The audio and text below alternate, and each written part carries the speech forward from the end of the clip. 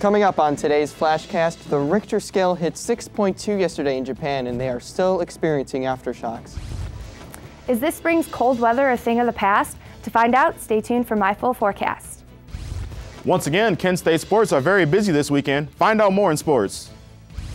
And a cute little girl gets a new wagon to start her spring and has a big smile on her face. Today is April 15th, and this is your Friday FlashCast. This is TV2 News.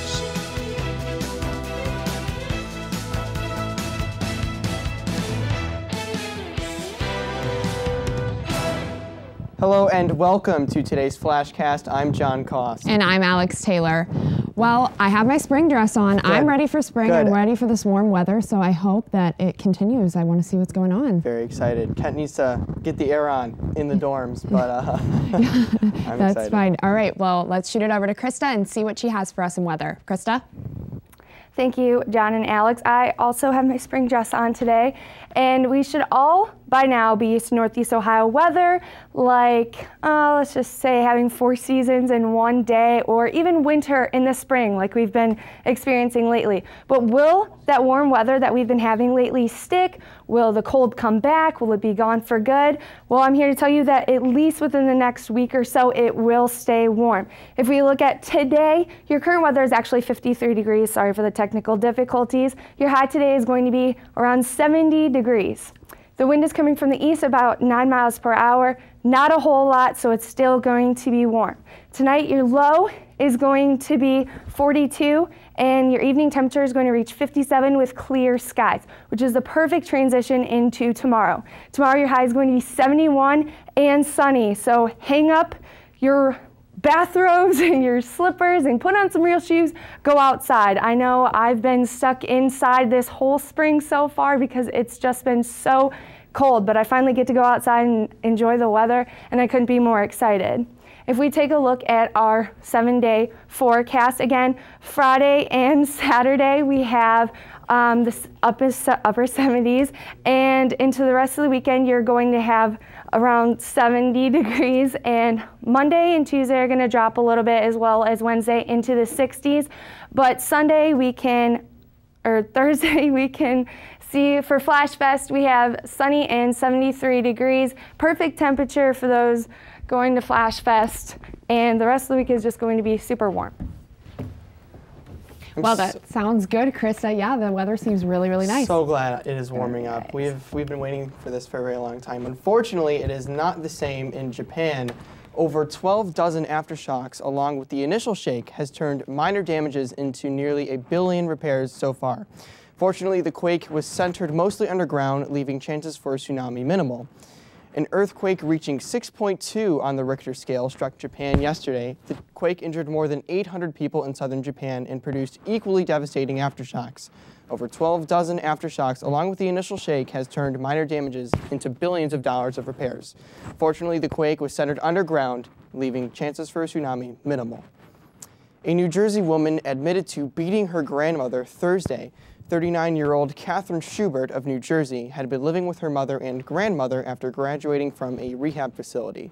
While her mother was away in New York, Schubert got into an argument with her grandmother, which led to the beating. Schubert left her grandmother on the floor the rest of the weekend. Her grandmother received medical attention too late and passed away from complications due to head trauma. And the New York Post endorsed Donald Trump for president last night. They are banking on the idea that he will become more presidential if he wins the Republican nomination. The tabloid's new endorsement comes just days before the New York primary on April 19th. The Post described the Republican frontrunner as a true New Yorker and a rookie candidate and said, quote, "Trump is now an imperfect messenger carrying a vital message." And 3 years ago today, tragedy struck the city of Boston. Over 200 people were injured and 3 were killed, including an 8-year-old. 2 bombs went off and at the finish line conducted by 2 terrorist brothers. Many events have been scheduled today throughout the city for all of those who were affected. There will also be a wreath-laying ceremony at both locations where the bombs exploded that day. Arizona's flawed voting system led to the denial of voters' rights to vote last month. Maricopa County's 60 polling stations could not compensate for the number of voters for last month's Democratic primary. In 2012, there were 200 polling stations. This considerable reduction was done to save money. This reduction, however, came with its own cost, as many voters, after waiting for hours, were denied the ability to vote. Coming up, this little girl will make your heart melt, and to find out why, stick with us. The Indians start a new home series tonight. Find out more in sports. And as Zika hit a local town in Ohio, find out more coming up.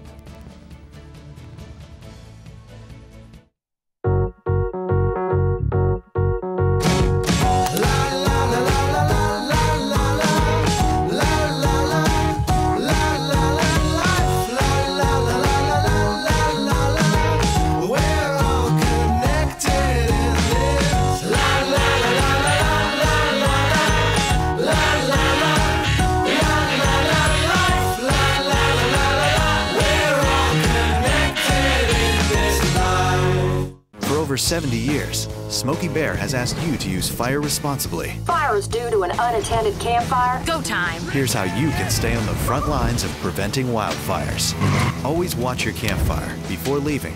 Drown it, stir it, drown it again, and feel that the fire is out cold. Oh, bullseye! And you won't need a visit from these guys. Copy that. You can be Smokey's wingman when enjoying nature and prevent wildfires. Visit SmokeyBear.com for more fire prevention tips. Welcome back to your Friday FlashCast. Alex, what can you tell us what's going on in Portage County? Well, yes, thanks, John. The Summit County Public Health Department confirmed that the first case of the Zika virus in Summit County on Thursday. Little information is known about the individual who is infected, but we do know that she was infected while traveling in late February. Also, pregnancy is not an issue with this individual because it is spread primarily by mosquitoes and the individual is not infectious. According to the medical director at the Summit County Primary Hospital, this case is not a threat to public safety. And a Ravenna teen is being charged with first-degree robbery in Lexington, Kentucky. 19-year-old Alex Farrell was involved in an attempted robbery on April 9th that ended with the intended victim shooting and killing one of his attackers. Farrell is a student at the UK College of Arts and Sciences Department and graduated from Rootstown High in 2015. Farrell turned himself in to police Tuesday evening. And the Ohio Ballot Board has given yet another green light to a second group proposing to amend the state constitution to allow the use of medical marijuana. Republican Secretary of State John Husted and the other 4 members of the panel agreed to this on Thursday. Proponents will need to gather more than 300,000 valid signatures from registered voters by early July to qualify for this year's general election. A Montana couple is going viral after they stole each other's hearts at a bar. Unfortunately, a robber stole something else while the two lovebirds were showing their affection. CNN's Gene Mose reports. There they were, kissing, caps backwards, blissfully unaware, as a woman and 2 male robbers walked into the tap-in, brandishing guns. Did that stop the lovebirds? Nope. They kept on nuzzling as the bandits in bandanas emptied the register. One of the robbers brushed right past them, and finally you see the moment when it dawns on Don Juan that there's a robbery in progress. The bandit even steals what may be Loverboy's phone. No one was hurt. The surveillance tape went viral as everyone tapped into the tap-in's kissing couple, which upset owner Bobby Rhodes. He told the Billings Gazette, "Nobody has bothered to ask, how is my bartender doing? He's doing well." Love is blind, says the internet, in this case deaf and dumb as well. The only arms they noticed were around each other. Gene Mose, CNN, New York. Oh my gosh, well that's pretty funny. I like the tweet that said love is blind. It definitely is blind. Hashtag goals. Hashtag That's goals. all I can say. That's great. We have track, baseball, and golf this spring. The sports are really heating up. That's right, Alex. And we are now joined by sports anchor Cottrell Simpson for all that and more. Cottrell?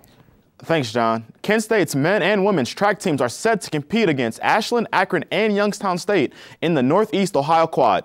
Leading the way in the sprint events will be senior William Barnes. MAC Men's Field Athlete of the Week, Reggie Jagers, is expected to do damage in the throwing events. And for the women's team, Jalen Mosley heads the charge in the throwing events, while Roseanne Erickson will headline long jump. The meet will be ran at Akron and is scheduled to begin at 3:30. And from track to baseball, Kent State's baseball team will be visiting Eastern Michigan for a 3-game series over the weekend. The Flashes are on top of the MAC division and are coming off of a 5-2 win against Youngstown State.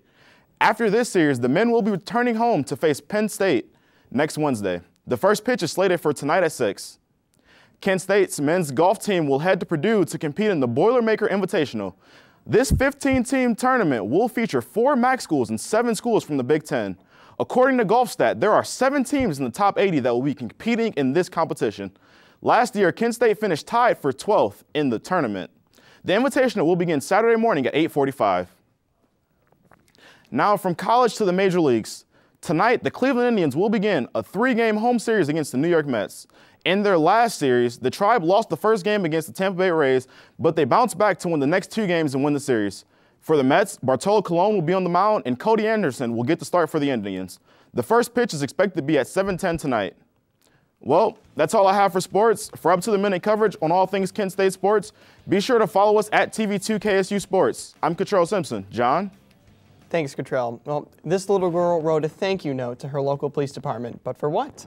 Let's take a look. This is a picture. There's a picture saying, Daddy. Thank you, Izzy and Bangor PD. My boyfriend's mom stopped by and she told us that the wagon wasn't there. And we were like, oh no, we went and looked and it wasn't. Yeah, Dad has got stolen. And so Michaela was really upset about it and was wondering what happened to it. So we made a police report. It's kind of sad that someone would take a wagon in the first place. It obviously upset a lot of people. The outreach from the community and around the country from people stating they wanted to buy a wagon for the little girl. That was nice, but we didn't accept that at that time because we were really kind of hoping someone would bring back the wagon. But it didn't happen. A nice man and his daughter named Izzy came up from southern Maine and they wanted to pitch in a little bit. They gave us $50 towards the wagon and we decided we'd go find one. And with the help of Walmart, who donated the wagon in the end, which was really nice, we were able to give them a gift card as well to go with the wagon. And they got me a new wagon. Just amazing for someone so little to want to do something like that to help someone else. It was really selfless and sweet. Like, she was really happy. She was like smiles from ear to ear. She was excited. She didn't expect it. We just got home from school. Izzy was just a darling kid, and so was Michaela. And when she got her wagon, she was very delighted, which was nice to see, because you don't get to see that on kids' faces that much doing this job. So it was great, and we're glad she has a wagon, and we hope she has a great summer using it in Bangor. I'm really thankful to the Bangor Police Department. I didn't expect so many people to care. I like to tell I can do this best to Dizzy.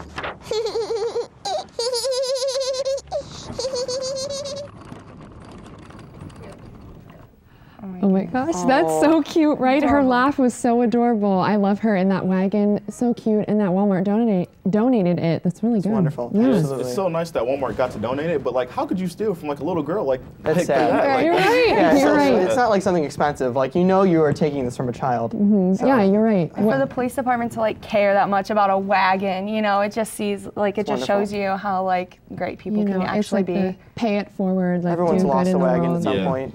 Everyone's lost a wagon? Absolutely. Well, maybe metaphorically. If everyone maybe cared once in a while. Oh, yes. Okay. I never had a wagon to lose. You didn't have a No. You didn't have a wagon? You didn't? Oh, my Everyone gosh. I think it was really adorable. Well, thank you for watching today's FlashCast. Be sure to tune in tonight into TV2 News tonight at 5:30 for updates on all these stories and more. And be sure to tune in tonight at 10 for an all-new episode of Roll Call. I'm John Koss. And I'm Alex Taylor. Have a great day, Portage County.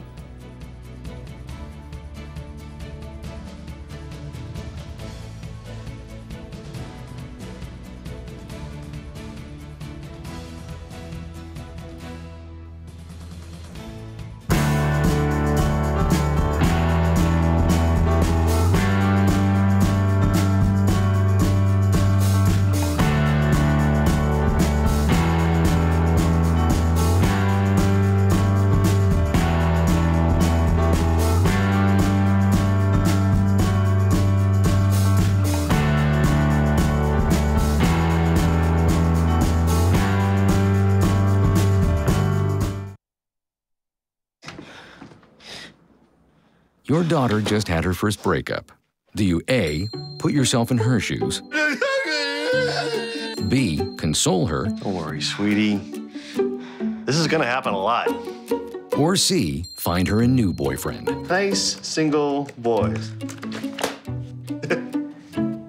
That was weird. As a parent, there are no perfect answers. But you don't have to be perfect to be a perfect parent. Thousands of teens in foster care will love you just the same.